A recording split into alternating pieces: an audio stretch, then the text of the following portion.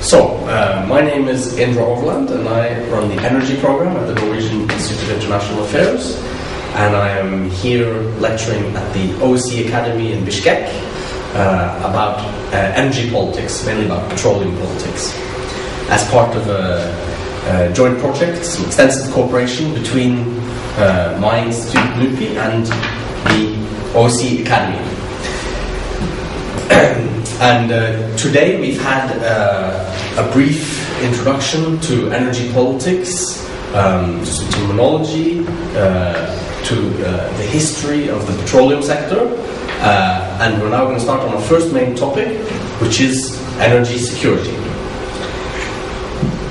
And I'll just start again by returning to the history that we covered and to the First World War, which was a turning point for demand for petroleum and for the role of petroleum in energy security.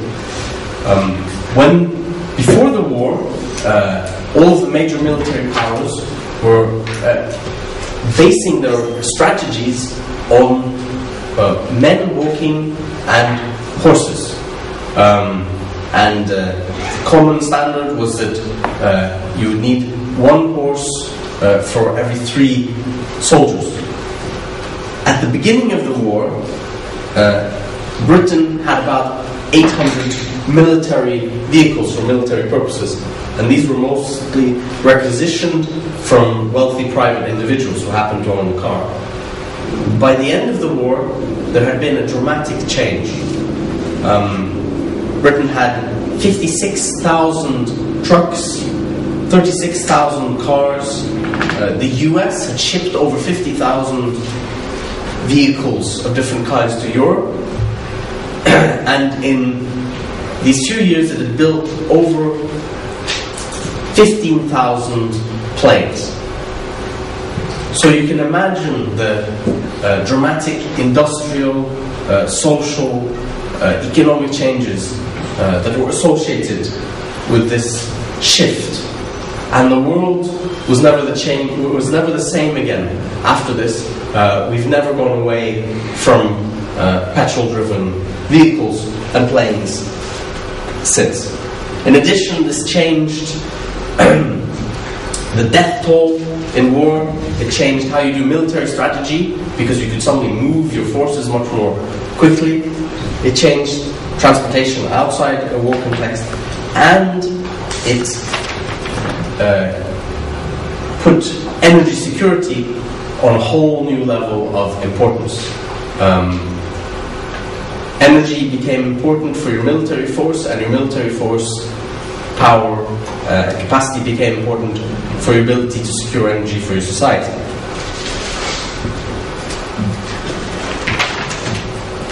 A common definition of energy security nowadays would define it as a condition in which a country and all of its citizens and businesses have access to sufficient energy resources at reasonable prices for the foreseeable future, free from serious risk of major disruptions of service.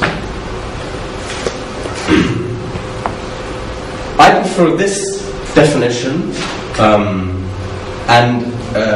not least because it is quite general and because it focuses on the risk of disruption. There are also other definitions which are more purely economic, but they become so broad that I don't think they function very well for analytical purposes.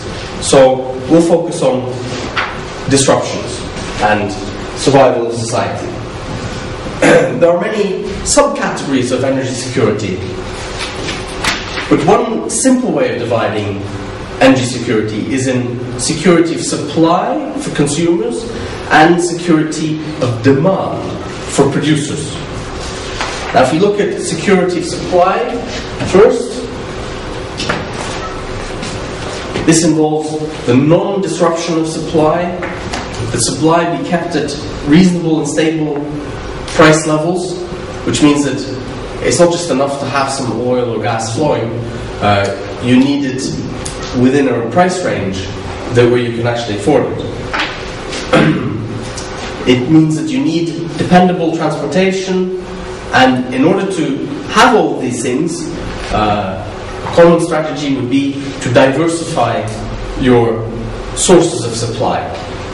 Because if you diversify, if you have many different small sources instead of one or a few big ones, if there's a disruption in one place, you can rest more on the others. And you need to not only diversify your sources, for example, to all the countries around the Persian Gulf. It doesn't help if you don't have diversified supply routes, because you get it from different countries, but if they all have to go through the Suez Canal, you're still very vulnerable to a disruption of the Suez Canal. Another strategic aspect of this can be to avoid social conflict and interstate conflict, and also, although less dramatic, you have to keep up the big investments that are needed in energy security, in energy infrastructure, in order to avoid disruptions due to accidents, which is also a serious concern. We now turn to the other major subcategory of energy security, security of demand. My view is that security of demand isn't genuinely comparable to security of supply. It's not actually clear that we can think of security of demand as a type of energy security. Because for something to be energy security, it has to be, in my slightly narrow conservative view, it has to be about survival, about the basis of life. And security of demand, although important, is about profits. It's about stable income, which obviously is very important for those countries that export oil and gas, but it's not necessarily about survival. Because if you don't have energy to heat your homes, to cook food, and so on, that can be a question of survival. But nonetheless, it's still worth including security of demand, because security of supply depends on security of demand. Security of supply, if the countries that export energy don't have stable income from this, don't have stability of export markets, they won't invest enough, they won't be cooperative, and that in turn will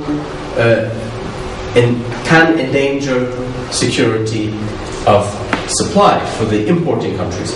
So although security of demand in its own right may not be very valid as a part of energy security, it is an important subsidiary component of supply security.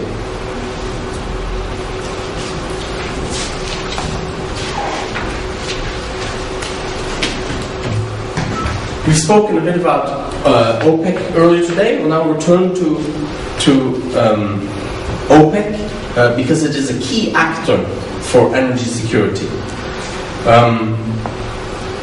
The 1950s, after the Second World War, were a golden period for the international oil companies, which went around the world extracting oil in different places and took most of the profits, and almost all of the oil went to the Western home markets of these IOCs. As mentioned, in 1960,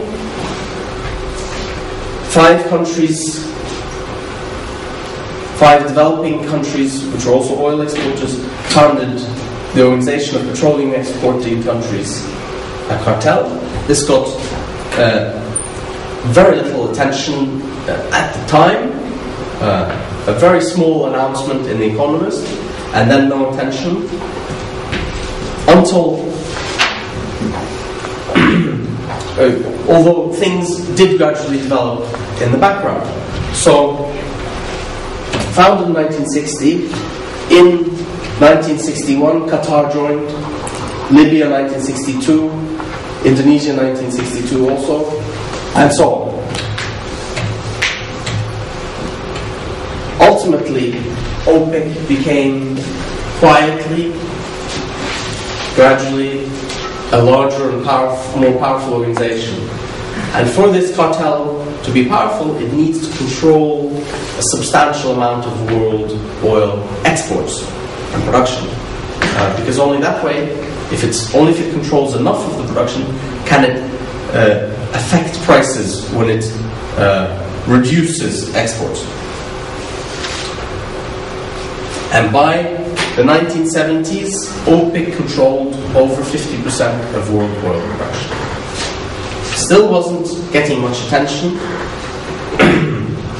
until 1973, the Yom Kippur War, when OPEC stepped in, or when the US was supporting Israel, and OPEC, still dominated by Arab countries, stepped in against to put pressure on the US, creating long gas lines in the US, and the first global oil crisis.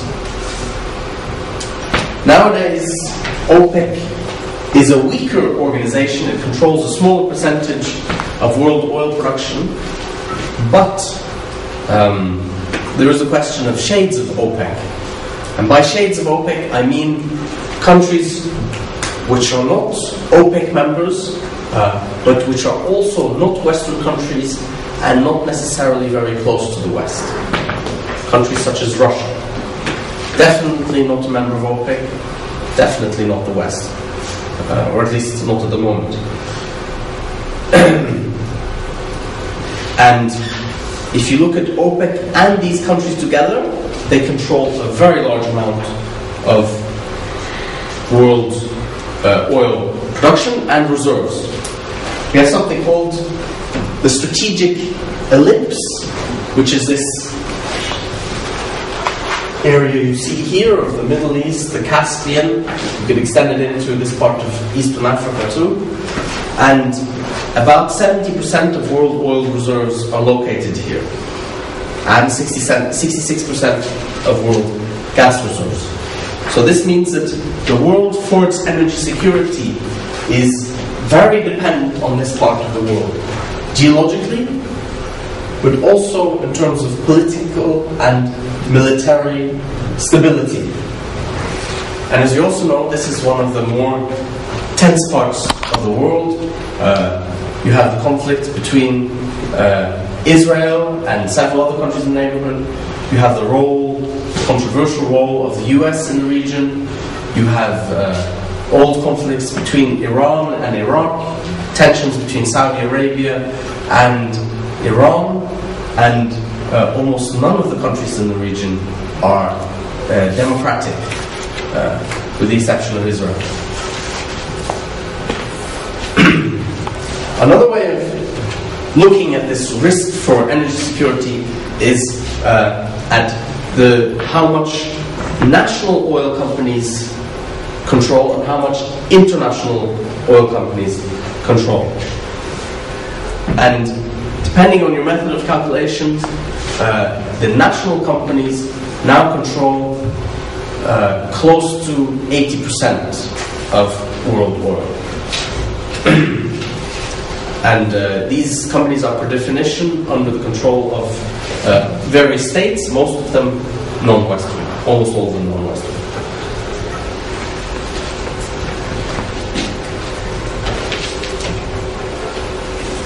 The US doctrine, which is very important in this area, has, since the 1970s, it has been that free trade is the only way to secure energy security for the world, especially in oil, which is traded on a global market or tightly interlinked regional markets. And the US view is that you can't go it alone. You can't just secure your own oil somewhere and sit with that. Everybody is affected by everybody else's actions because it's one united market. And any barrel of oil that's used or that's produced or consumed or saved or not produced contributes to the totality of supply and demand, which again affects prices and energy security. And if a country wants to secure oil only for itself, to lock in oil, it can do that physically. But ultimately, if it keeps that oil cheaply for itself, it will amount to a subsidy of that oil, which I can explain more later on. And if you want to subsidy oil for yourself, you're still ultimately paying the market price. It's just that the government or somebody else is paying it.